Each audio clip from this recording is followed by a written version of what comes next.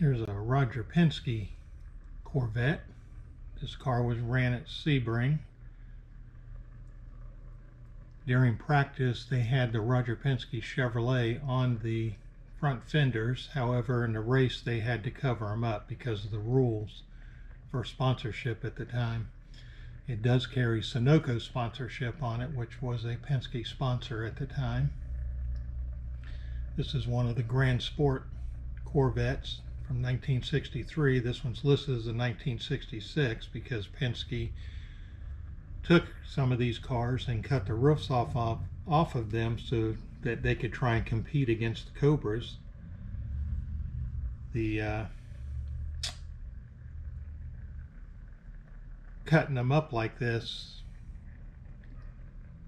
I think, was a mistake. I think they should have kept all the Grand Sports with roofs on them. But fact is they did cut up some of them, and this was one of them that they did that to.